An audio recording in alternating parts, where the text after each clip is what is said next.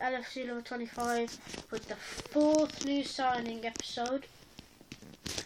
And it's going to be a quick one, but I'm going to talk about Simon Mignolet. It was the 4th signing. I apologise, I'm not sure how much it was for. I think it was 10 to 12 million from Sunderland. Now, my granddad's a Sunderland supporter.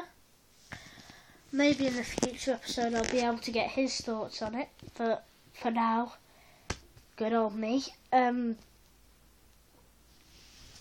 think Mignolet is certainly interesting because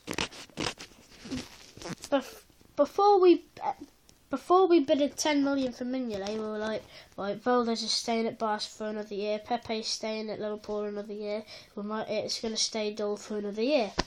But then Mignolet, then we bidded for 6 million for Mignolet. Everyone's like, oh, what's going on here? What if we get Mignolet? What will happen? Will we sell Vayner? Will it be like Lindegaard and De Gea? Who knows? Nobody knows at the minute, so we're going to see this season. I think Pepe's better. I know he had howlers recently, but I think Pepe's better. Mignolet, it's not a drastic move, is it? It's not as though he's going from England to Hong Kong, is it? He's just come to Liverpool. It's just basically a step up in England, isn't it? From a big club to a bigger one. So, and I really like Sunderland. I'd like a few more Sunderland players at the club. Phil Bardsley. Yeah. Mignolet, I don't think I can make my mind up about him yet. Different from the other 3 signings I've talked about, I don't think I can make my mind up about Mignolet yet. Depends what happens between him and Vayner. I think Mignolet should be second choice for a year. And then when Pepe leaves, he will be first choice. But there's one problem with that, and Mignolet's not going to be a happy bunny, that if he's sat on the bench for a year, he will remember that it's World Cup year next year, and if he's not playing for his club, he's not going to play for his country.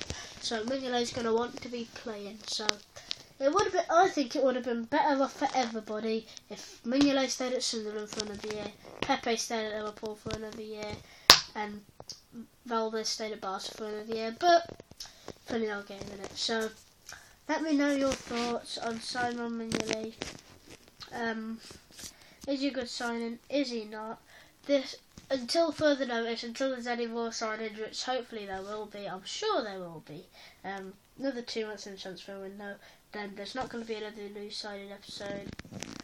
Hopefully, my next time I do this, it will be for the Hitcher Papadopoulos or Sacco. So I would like Liverpool to sign the other 3 players. I'd like Liverpool to sign, ideally, if I could pick 3, are Mamadou Sakho,